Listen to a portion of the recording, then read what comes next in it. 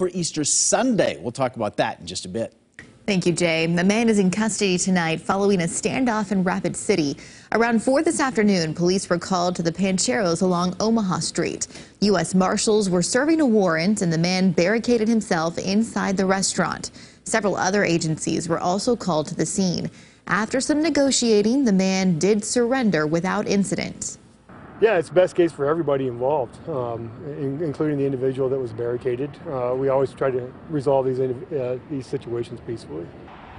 The scene has been cleared tonight. The U.S. Marshals are taking over the case at this time.